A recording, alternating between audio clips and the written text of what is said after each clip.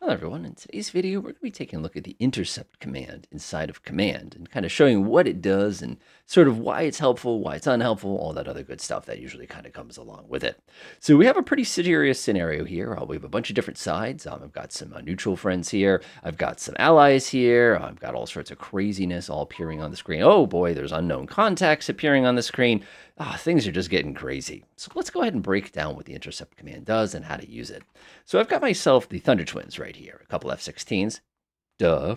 What they're doing right now is I want them to go ahead and take a look at the skunk over here. So what I'm going to do is I'm going to select them, right-click on this. Oh, no, it didn't work, right?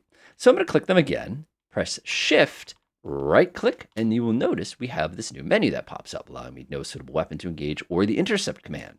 Now, if I click Intercept, you're going to get a big angry message here that's going to say no suitable weapons. Now, another thing happened here you probably observed as well, and that's the fact that it lost my plotted course. Uh-oh. That's okay, though, because we're going to give them something else to do. Now, let me grab a different aircraft here. I have an AJS-37 Viggen here, and you can see he's just kind of cruising basically north here, if you want to think about it another way. He does have a suitable anti-ship weapon. He actually has a very capable one known as an RB-15. It's like a bus that you shoot off the bottom of this way too small airplane for it. So what I'm going to do is I'm going to do the same thing. I'm going to click on Shift, right-click on the skunk, and notice I can either engage or I can intercept. So I'm going to be smart, and I'm going to order an intercept. I'm not going to do anything dumb here.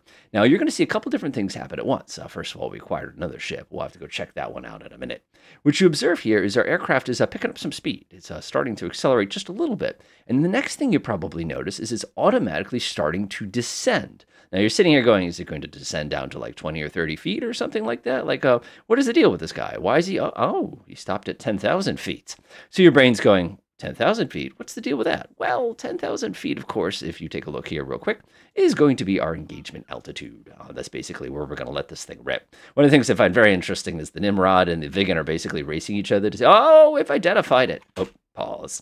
What you'll observe here is this is a neutral ship. This is a commercial fishing boat. And you will notice the Viggen immediately broke off the attack. He's like, oh, I don't want to have a piece of that. That would be very, very, very embarrassing. So that's cool. So let's go ahead and shift right click over at this skunk real quickly. I'm going to say intercept. And what he's going to do is he's going to go ahead and spin himself around. You can see he got a little bit of altitude. Now he's going to basically do a big parabolic arc here. And it's just going to come swinging back down like this. And he's going to come take a look at whatever this particular ship is on this side. You can see the F-16s are trying to join into the fun as well. All right, we start sneaking up there. Everything's looking pretty good. Oh boy, getting close. I'm afraid to hit the time acceleration. I wish there was like a 10x or something like that. That would make this much interesting. Much easier, I should say, kind of a thing like that. And we're getting very, very close there. He's just swinging in. Everything's looking pretty good. There it is. Uh-oh, this might not be something friendly. Now notice, if he had some kind of radar on or something along those lines, this would be a much, much easier target to identify because we could basically sneak up on it. But the problem is we have to get basically on top of this guy in order to say, oh no, he's hostile. Then the cool thing is you'll notice the moment that he identified the target as hostile, he wasted no time and immediately dropped both of those RB-15s on him. Now, the interesting thing, of course, is this is basically a minimum engagement range of an RB-15. I think we fired those at what? Yeah, that was like 6 miles away. So, like, he barely had time to recognize his stacks and basically dropped 2 of those on him. So that's got to be inconvenient for him, of course. Now, what happens when you try to intercept an allied unit? So we're dealing with that. So I'm going to go ahead and grab my Thunder Twins here. Shift, I'm going to right-click on the C-130 Hercules. And what you'll notice here is if I shift right-click, there are no options here for my intercept. That's simply mathematically not possible because it is an allied unit. I can't basically say, hey, get over here like that. If I wanted them to actually follow this unit around, what I would have to do naturally is that I have to actually kind of bind everything and get it all set up and basically control it that way. Now, as I'm cruising along here, I happen to pick up another target. I happen to identify a Boeing 737 that seems to have taken off just a few moments ago. Now, if I were to grab my Thunder Twins here and I shift right-click on one of these, you'll notice I still have the Intercept command. But notice what happens when I ordered up the Intercept that time. You'll see that it automatically identified them, and now it's rushing alongside them to basically engage them. It's one of those things that you have to be very, very mindful of. So I'm going to go ahead and delete that missile. That is not the desired behavior at all. So now I got to go back up to blue. I got to go to postures. I got to green. I got to go ahead and say they're neutral one more time to basically reset them. So again, I'll do that one more time just so you can be aware of that. Shift, right click. I've already identified them. And again, you can see intercept. The moment I order them on a neutral target, The missile launches. So that's a very common mistake people make. Now, if these targets were completely unknown to us, keep in mind we did identify them because we have the little sniper pod on the F-16 to make it easier to identify them. That would be a slightly different story for us. So unfortunately, I'm not going to be shooting down any airliners. I don't do that if I can help it. So let's go ahead and go back to there. We'll go back to blue. Postures. We'll go ahead and grab those real quickly here. Set them back to neutral. We'll go ahead and pause that sucker.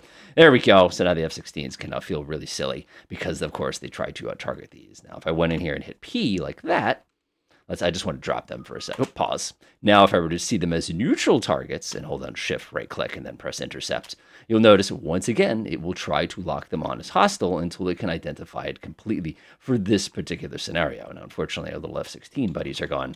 What are you doing to me, man? You also notice they're RTB, and the reason they're RTB, of course, is because of the fact not that they're low on fuel, but of course, basically what had happened here is they've done their one attack, so they automatically know to come back. Notice, by the way, once we confirm the target is friendly one more time, we did not cancel the attack, but we were able to identify them back to that without having the collective responsibility problem. All right, let's go out to sea with our little F-16s here. We've got plenty of ocean here, so I'm going to get cruising here. And again, it's one of those where sometimes you know your scenario, sometimes you don't, but that's okay. Uh-oh. Yeah, we've already picked that guy up a while ago. We probably identified him. Yeah, of course we identified him. We've got nothing to take shots at with him, though. Kind of disappointed with that. So anyway, I'm sending F-16s out this way. See, oh, we found something.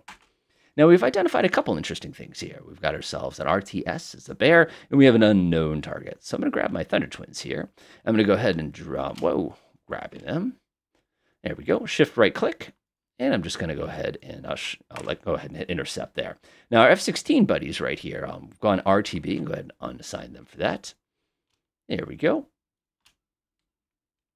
And you can see now that I've gone ahead and ordered them, they're now going to pick up speed and they're going to go right into intercept mode. Now, one of the cool things with this intercept here, now one of the things I appreciate about this, is you'll notice we've identified the path that the bear is actually taking. So our lovely F-16s here are actually plotting an intercept course. So you can see that they kind of spun around and then they're leading them early and then they're going to go ahead and engage the other one, all based on whatever their ROE is actually going to be for their given scenario. So let them go ahead and take a couple pot shots here. Whee! Oh, that was going to do some damage. I don't know if you're going to get a bear in one, but we'll take a look. So, gonna have to try that again. There we go. Nice. And they're RTB once again. So as you can see, the Intercept command is a pretty useful command. It gets a little funky when you're dealing with some neutral units, especially if you already know something is neutral in order to intercept. It's going to treat it as hostile and basically shoot at it. If you have an unknown, it's going to try to identify what it is, then it will attack if it has to. Otherwise, it's basically going to stalk it around, which is kind of fun if that's something you're trying to do in a given scenario. Enjoy.